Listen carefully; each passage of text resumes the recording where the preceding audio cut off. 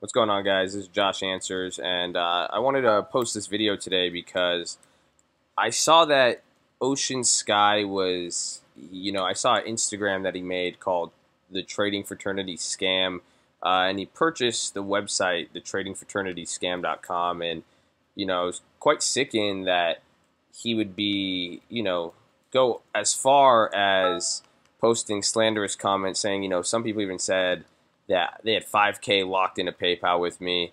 He's posted this site, he's promoting it. So I figured the best way to handle this would be to show you guys, how he threatened me with the same things. And this is actually one of, I have another 30-minute recording with him that, explains a lot more. But I'm not going to post that out of respect for him. I'm not going to take his road. And honestly, he's saying, I'm sure he'll assume this is out of publicity, and it's not.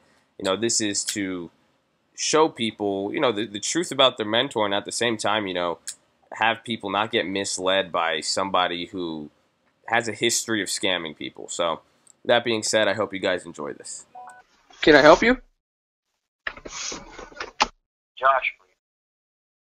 Yes. Josh. Yes, it's Josh.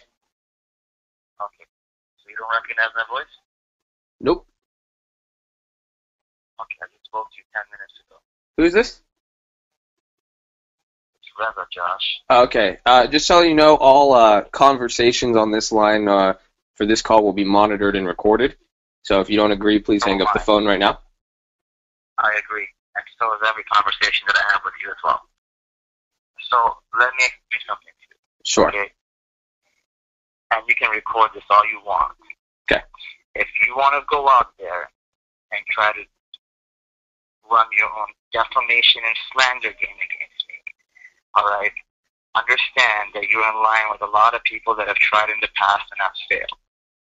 Furthermore, okay, you're using a corporate structure and a corporate name that you have not trademarked, nor do you own many different avenues that you should have purchased under that name, all right, and multiple domains that I'm now in possession of. Oh no. If you continue doing what you're doing, you're going to go against me. Yeah. All right. If you're going to go out there and try to cause slander against me, I will have my developer do the exact same thing with over 100 domains and social media services that you have failed to purchase. That's fine. Now, do you know how many social influencers I know? Hold on a second. I just suggest, and I'm being honest with you, because I've seen stuff like this where it turns out the other party ends up regretting it because certain things cannot be removed off the internet afterwards. All right? That's fine. Just back off and walk away. I don't know you. You don't know me. Dude, I'm just gonna post you're threatening me right now. I'm just gonna post you threatening me. That's fine. No, it's not a threat. It's defamation. You're slandering against me, buddy. I'm not. Because you know what? You want to know? I'm not sending a cease and desist. Send me a fucking cease and desist. You don't understand, bro. You know what? There's no such thing as slander and defamation if I'm spitting the truth. So go. It's not. So everything I'm saying is the truth as well then. So then if I see one thing online, I will launch 1,000 websites. I will tell you that right now. And it's fair game.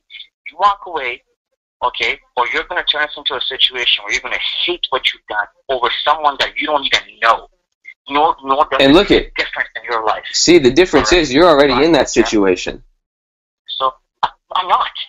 Don't you see? Okay, then hang up the phone and do it. Right. Bye. Leave. All right. Hang up. All right.